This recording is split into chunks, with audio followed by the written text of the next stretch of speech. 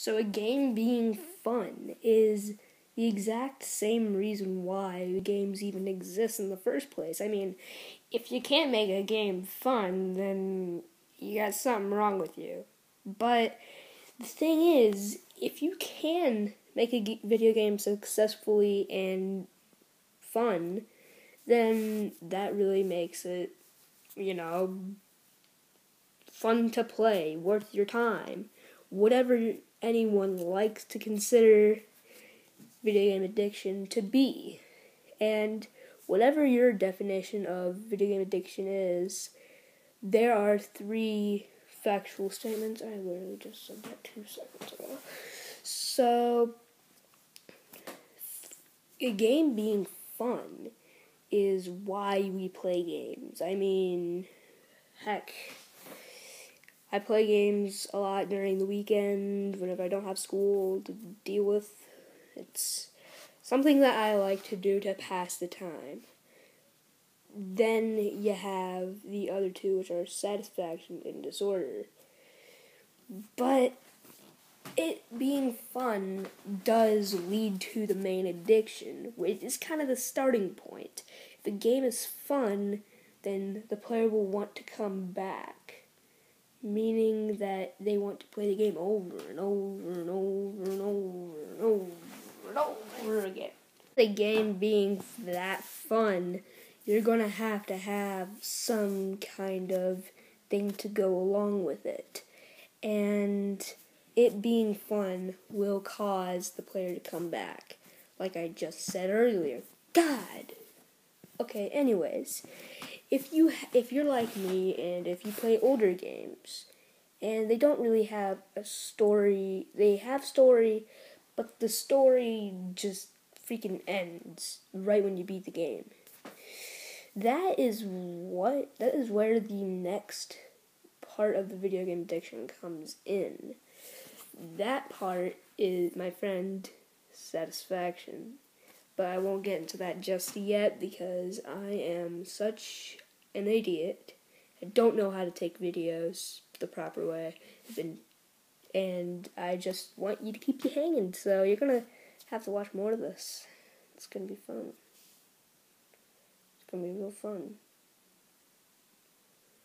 Like how games are supposed to be to make them addicting, which is the main point of a game. If it's not fun, then why play it? And video games have become such a common media nowadays. Like, you have game reviewers, you have people who play games for a living, you got everyone who does that kind of stuff. And I'm not against those people at all. Like, one of my favorite YouTubers is a game reviewer, and another one of them is a Let's Player, so I am not against them.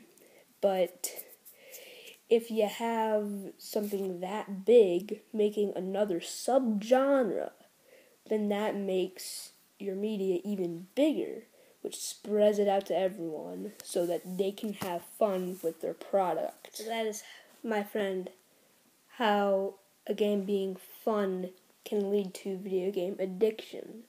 Now, next video I will be talking about the satisfaction part of video game addiction. So, stick around if you want to, which I don't think many people do, but maybe. Just maybe. So if you want to watch it, you can stick around until tomorrow if you'd like. That's when I'll be shooting the video, so stay tuned. And have a great day. So in the previous video, I said that the games do it for you. Well, that was just something to say from your boy Jacob.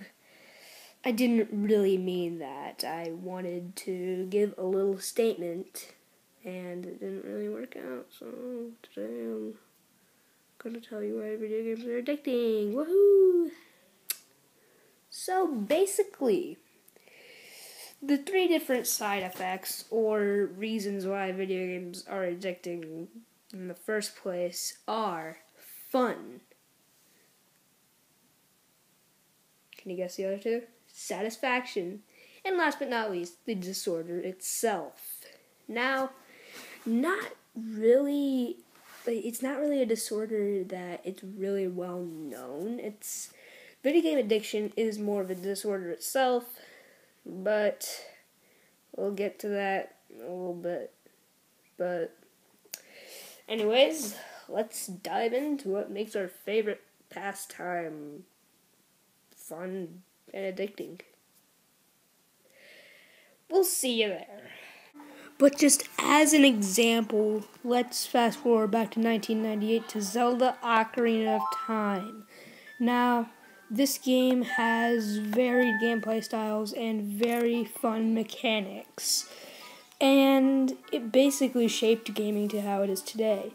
But the only downside about this is once you defeat Ganon, then you can't really do a lot more in the game. There's not really any more story exposition besides you restarting the game and hope you don't die in the main story, which I think is really easy to do, mind you. But anyway, this is very apparent in action-adventure games like Ocarina of Time, where they don't have any extra content to provide after you beat the game, which can be quite a bit of a problem. But that is okay.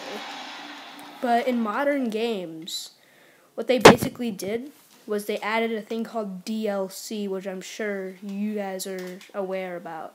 It's basically more content, so the player would keep on coming back to play some more.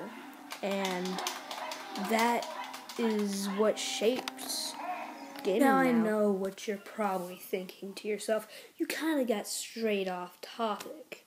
Well, that's exactly what I'm trying to get into is the next topic, which is satisfaction. This is another layer to the video game addiction definition. This basically means that there's not really anything about it being fun other than it being satisfying. Now, it being satisfying and it being fun are two different things. It being fun is where you actually enjoy the thing, but the satisfaction is the enjoyment you get from fun, which are two different things. Satisfaction and fun. We never thought I said that, right? But Ocarina of Time, my point was that if you beat Ganon, then there's not a lot to do. If you did all the side quests, then there's not a lot to do. But in games, like multiplayer games and games that have downloadable content, it makes the experience a lot more expansive and unique. But with all of those in mind, satisfaction is kind of a mouthful when you think about it because it has many different kinds of categories, especially games like Animal Crossing and Harvest Moon 64, where you got many different surprises that your virtual town has up its sleeve. So that basically makes both of those games that makes the player come back for more, which is exactly what satisfaction comes from, is from the player enjoying the game. There is one more kind of side effect, which is what I consider these, by the way, if you didn't already know that.